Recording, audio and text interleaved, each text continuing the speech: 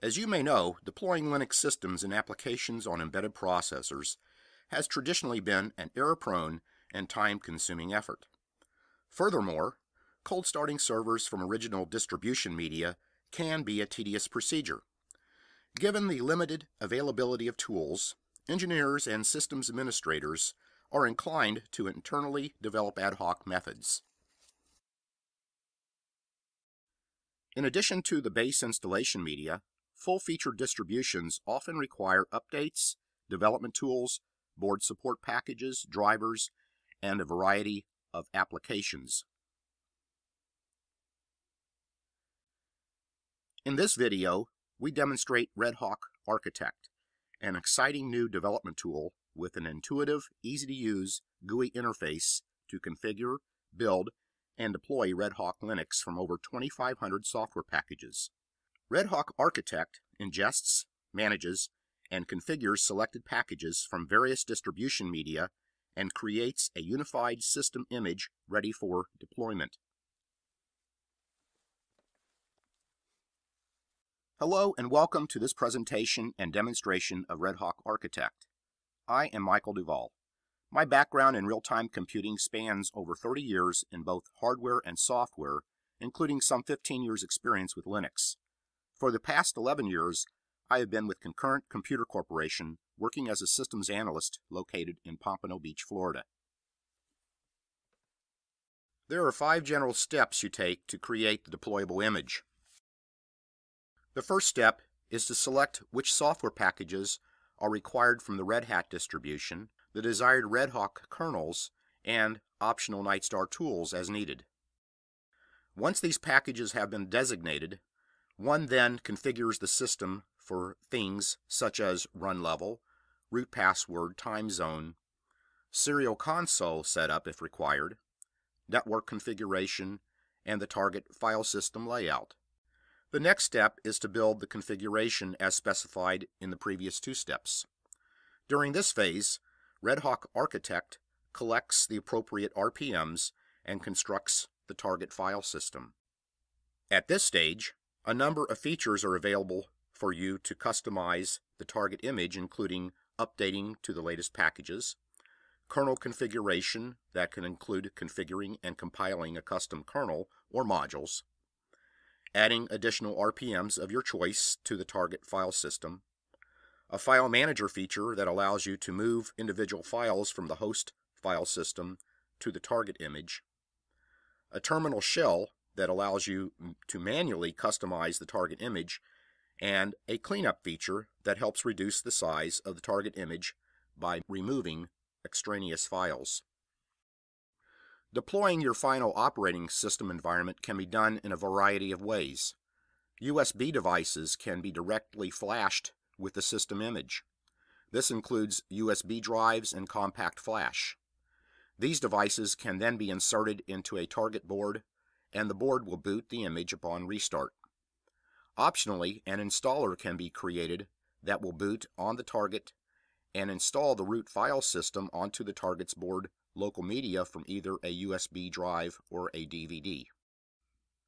Using PXE boot support, RedHawk Architect can also deploy the system image over the network to be installed on the target board's local media. Local media can either be traditional disk drive or embedded flash devices. Finally, RedHawk Architect can be used to deploy the system image via NFS for full diskless booting. Let's now take a tour of using RedHawk Architect to create a fully deployable Linux installation. As you can see, Architect presents an easy-to-follow GUI interface. On the left, the user is presented with a toolbox for a step-by-step menu from software selection through deployment. Across the top, you see a gauge that shows an estimated size of your target image. We initially start with the base distribution. That is further arranged by categories and groups.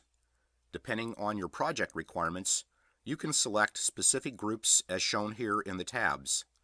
Within the groups, The lower portion of the screen identifies the specific RPM packages for each. RedHawk Architect pre-selects the minimum number of packages required to build a functional system.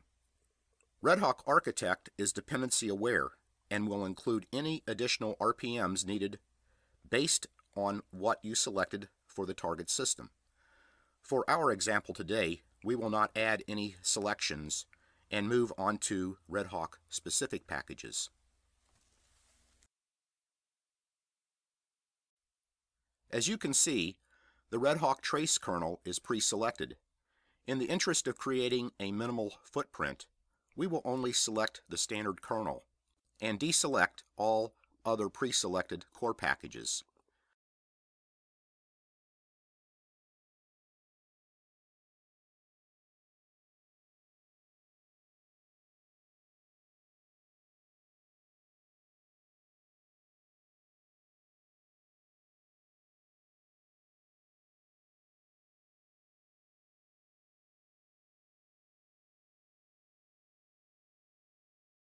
Note that the size of the image is now under 1 GB.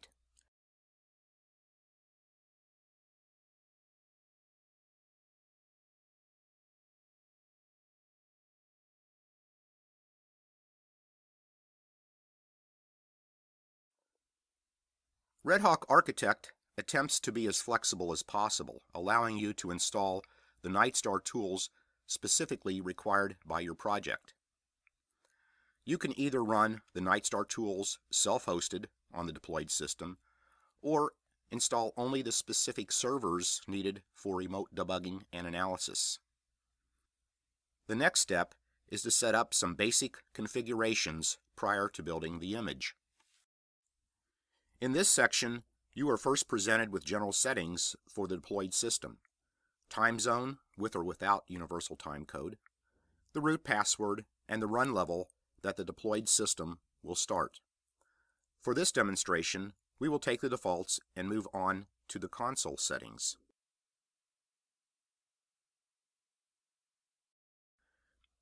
If you are targeting an embedded device that has no traditional monitor, keyboard, or mouse as an operator's console, it may be required that you need to configure a serial console.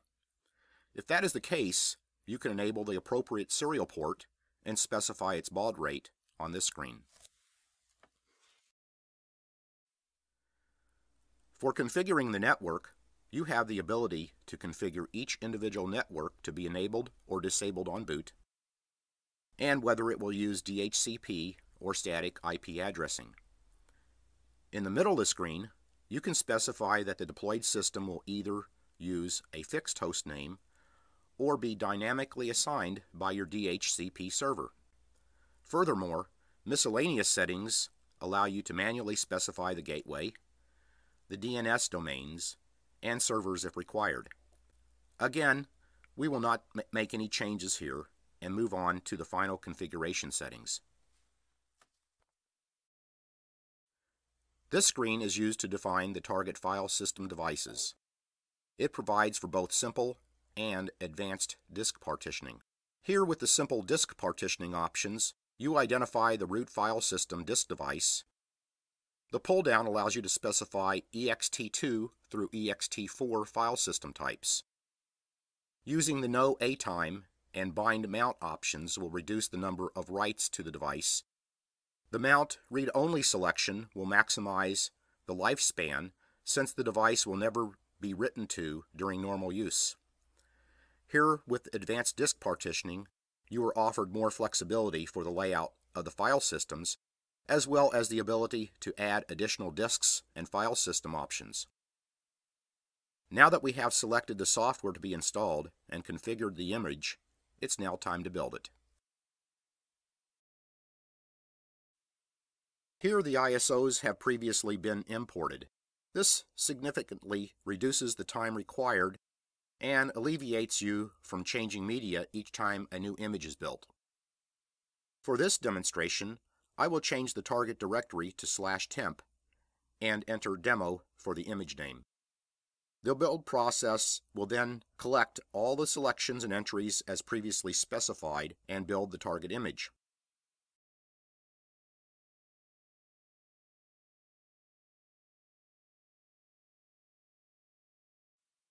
Here we've used a bit of video magic to show you what you get at the end of the process. We can now move on to customizing the image.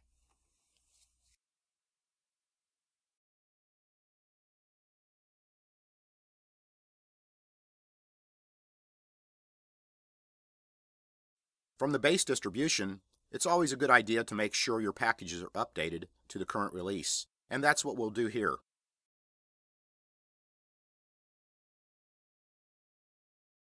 Again, some video magic quickly gets us through this process. Notice that applying the updates has pushed us beyond the 1 GB target image size. We will address that in a few moments. The Kernel Manager screen lets you select which kernel will be booted on the deployed system.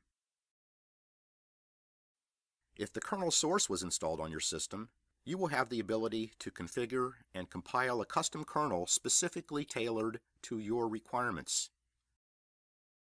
Since the source code was not selected to be included previously, these features are not relevant now. To provide flexibility and utility, RedHawk Architect provides an easy-to-use screen so that you can add additional RPMs to the target image. This can include packaged BSPs, drivers, applications, and so forth. To use this feature, merely navigate to the RPM and click Install. We'll skip this step for our presentation today. Sometimes you may just need to move a few files into the target image. The File Manager is the right tool. Merely navigate to the files in question and copy each to the desired image location. The change root shell is your ultimate tool for customizing the target image, but first I will use the image cleanup screen to initially reduce the size of the target image. Since many RPMs include documentation, we use this screen to rid the target image of unneeded and unnecessary files. Here we select all of the types and click Remove. Notice that the image size has been reduced. Removing the RPM database will help more, but not quite enough to go below the 1 GB target image size. The change root shell places you directly in the target image. And for this demonstration, we clean up unnecessary kernels and their modules.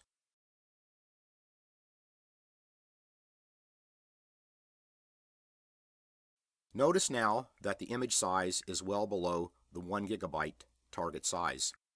Our final step now is to deploy the image.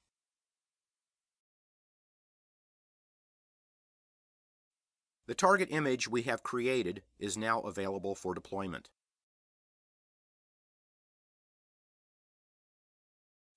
Notice that there are a number of methods available. We can create a bootable USB device, a virtual machine disk image, a DVD, USB, or Pixie network installer, or a network bootable diskless system. For our example, we will install the image on a USB thumb drive.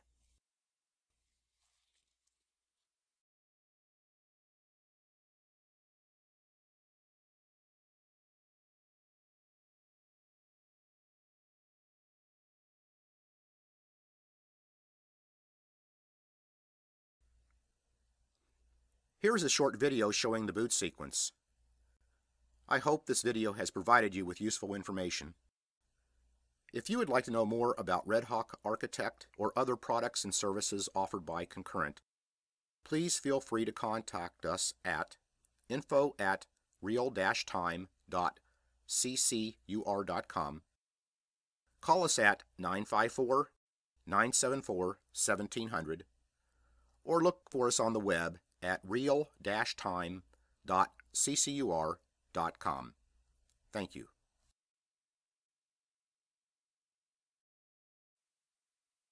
This video was proudly produced using open source software applications running on RedHawk Linux.